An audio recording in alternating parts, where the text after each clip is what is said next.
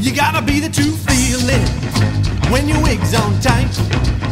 You gotta be the true feeling when your wig's on tight.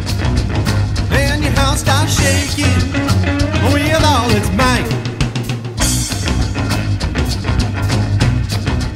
Well, you can find your... Not knowing what's after graduation is really scary. You sort of don't know where your life's heading. The uncertainty, it's kind of annoying. I would have to say probably graduating at the peak of an economic crisis. It's kind of hard to get a job. The worst thing about your 20s is still feeling directionless when you feel like you should have some pretty good directions by now. You're an adult and yet not. So you're like the infants of adults. Feeling scared, being depressed, having ideas in your head of what you want with your life, but not having those things yet.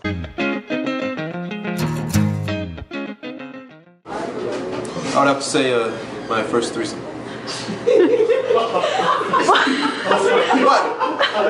What? Start over. The best thing about your 20s is feeling more in control about sort of the directions that you take. It's being independent, being able to, take care of myself and do what I want when I want, pay my bills. I kind of get excited when I pay my bills. I don't know why. I just feel like powerful somehow. 20s, you get to explore who you are and kind of experiment with different things and meet new people. Just the freedom, being able to do what you want, when you want, go where you want, no restrictions really. You can sort of travel, see the world, explore life. I think the opportunity to learn about ourselves is an interesting time. I think it's fun sometimes to be young and discovering things and figuring out that crazy ass word. This is the youngest I'll ever be, ever, and it's so fun to spontaneously come and sit on this bar and drink beer with really awesome people. College is pretty rad, so that's fun. Live in the moment and do what you want to do, whatever makes you happy. Not to think that your 20s are the best decade of your life, because they're probably not going to be, because you don't have anything figured out yet. And just to try and make the most of it and enjoy not having lots of ailments and just try and get through it the best you can. Life is what you make of it. Make the most of it. Live it up. Be responsible. Be adventurous. Follow your dreams. Surround yourself with people who are smarter than you. Finish school, find a job, put yourself out there, make money. Stay in the moment as much as possible, because we only get this once. Yeah. And you, sir?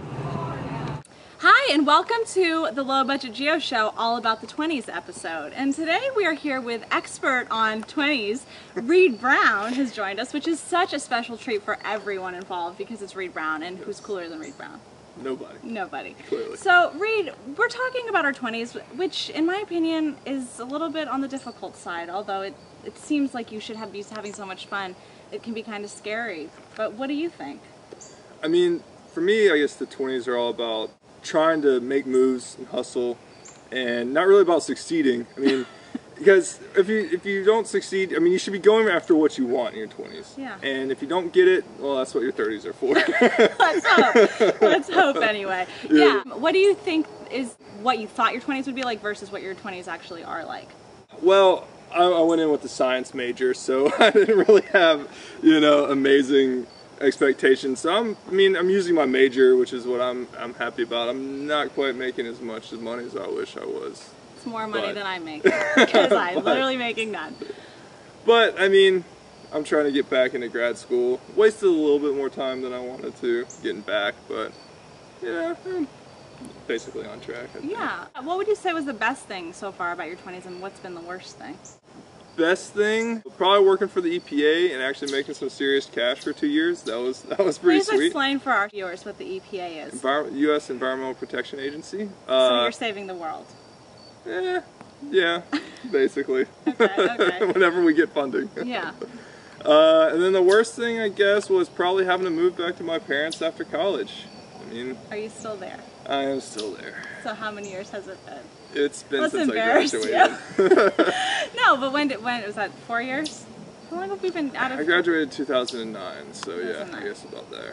I'm living at home too, so it's all good. It's all good in the hood. I mean, it's one of those things, it's just like, you get to save money. I mean, it's an incredibly lame decision to make, but I mean... I take the judgment away. It's a lot better than, you know, going into debt trying to live in some crappy apartment. Or being homeless, which... No, that would suck. That would be really bad. That would be horrible. So I have to ask you about your dating life because really that's the only reason I asked you on the show. It's all a ruse to propose to you. How has living at home affected your dating life? Do you have a dating life? Well, I live at home. Yeah. so really no. So yeah, I just really haven't had much since college. Yeah, well, Reed, I have to tell you one of my concerns, glad you asked, about the 20s. Well, it's everything, because I am an anxious person in general, and I just freak out about everything. But it's like, oh my god, what if I never have babies and I don't get married?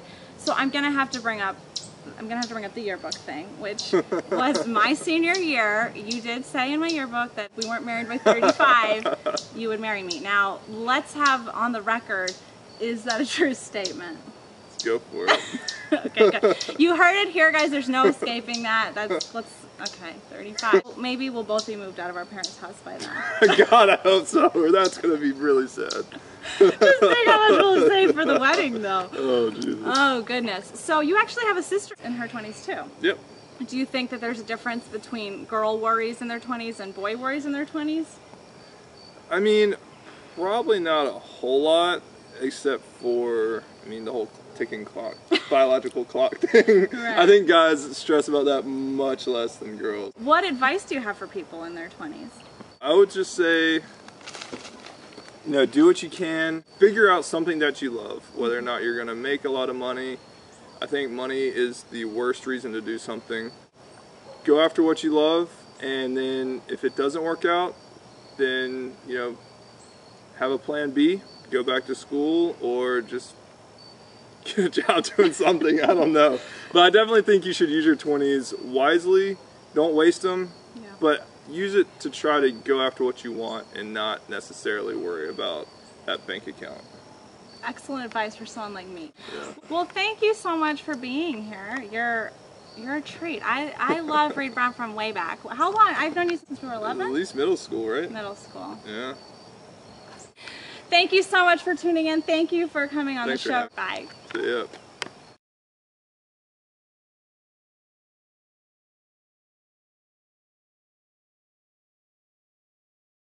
What does that mean? I don't know, but this ice cream is good.